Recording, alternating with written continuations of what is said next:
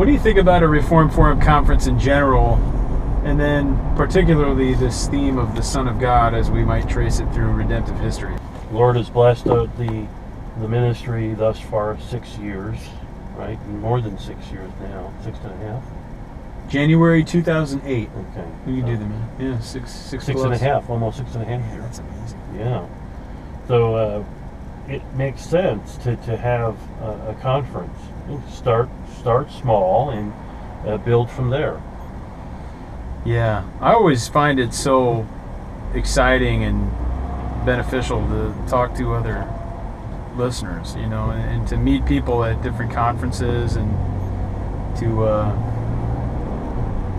connect with them. I'm hoping we can kind of promote something like that in terms of, you know, an event where people can get to know one another and Absolutely. Talk about their shared experiences and also get to meet the speakers and talk.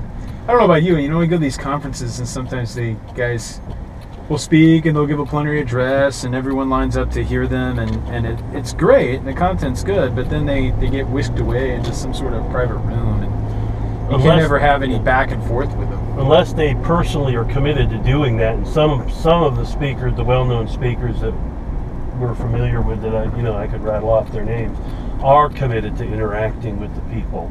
But I know of others just as well known who prefer to not hobnob with the folk who've come for the conference. And our goal is that this would be a conference where the speakers get to know the folk who are attending the conference. Mm-hmm. And that's one of the reasons why we want to keep the attendance relatively low, because after a certain size it becomes nearly impossible for the speakers to get to it's not that they don't want to, they just can't. Right, it's impossible. I mean, it's the same phenomenon that goes on with a church that's large. Right. One pastor loses the ability to minister directly to every member of a congregation when you have, upwards of, 1,500 or more members, and that's why you have large pastoral staffs on. And so the same dynamic is at work. So we want a conference where the speakers will be able to sit down, or after or before a session, will be able to talk with, and then during meals perhaps sit down and chat over meals with the folk who are coming to the conference. Yeah. The Son of God thing. What did you have in mind? That sounds abstract, but what it is? I think it's abstract enough where it allows people to do what they want to do with it, in the sense that they can focus on their discipline. But at the same time, it offers some structure so that the conference as a whole would be moving in one particular direction. Well, our listeners know that we're interested in bringing together all of the various aspects of the study of theology, what is called the encyclopedia. But our main focus is on, say, the biblical theological approach, and so that would have to be a big element.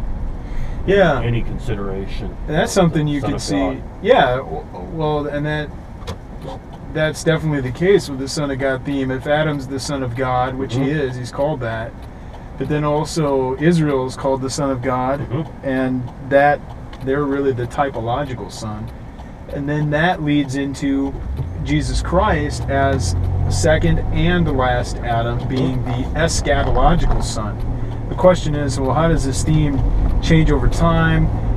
What particular roles do these figures and nation play with regard to our own salvation and those sorts of things? And what does it mean for us who receive the blessings of Christ and, as Romans 8 says, are revealed to be the sons of God in glory? Exactly. That's a very rich theme that you can address biblical theologically, like we have through that type of progression, but also apologetically and just straight up systematically, even in church history. Yep. It seems like a good topic where you can tackle it from a number of different angles. Who are the speakers, whether the major speakers and maybe the breakout session speakers, if they be different? We are looking at, we've got agreements in principle from Lane Tipton and Scott Oliphant to be the plenary speakers. So they'll be the main speakers. Each of them would speak I believe, twice, Okay. and lead a breakout session. Okay. So 2 addresses each in a breakout.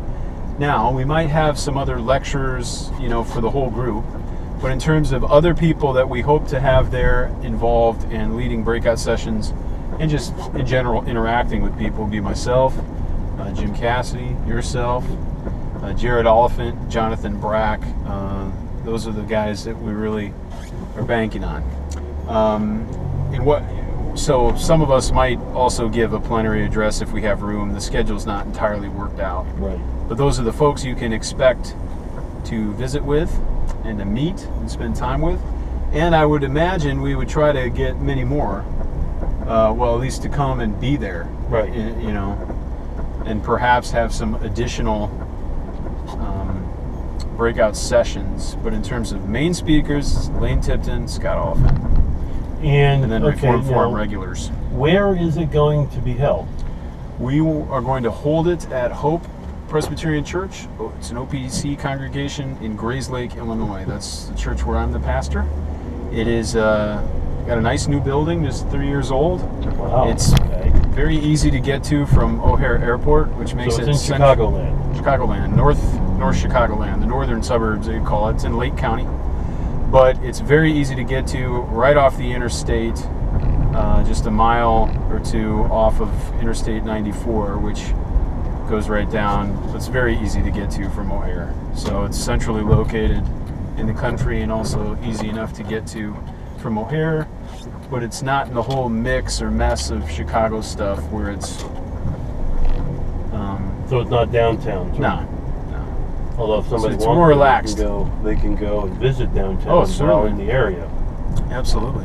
And we want to do something in the Midwest because the East, especially Philadelphia, has been blessed with so many events. They've had, it's the First Presbytery. Yes. And so we have a Presbyterian and a Reformed history that, other areas don't have. So Philadelphia and Grand Rapids are typically the places where, all these conferences happen.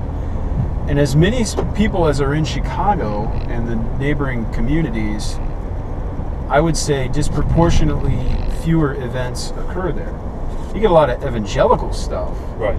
But in terms of with Reform... Wheaton and Carroll Stream and all that? Yes, very much so. Those are heavily, historically strong evangelical communities. Although I don't know if they are so much anymore these days, but generally... Colorado Springs kind of became the mecca of the evangelical world in the last few years. But still, we would look for, having something that's easy to get to, but also going somewhere else. Some people have said, well, could you do it in Philadelphia? We could, but at the same time, it kind of defeats the purpose. Not the only purpose, but one of the purposes. Well, if this does well, maybe we'll do we them can in think multiple of doing cities. Regional conferences, a smaller regional conference rather than aiming for a huge national conference. Yeah. But that's a lot of organizations are thinking along that line now, anyways. Yeah. But that would be, that's up to the Lord working those things out. And again, if you have these micro conferences, it's nice to promote healthy interactions, not just among the people that are attending, but also between the attendees and the speakers. Yes.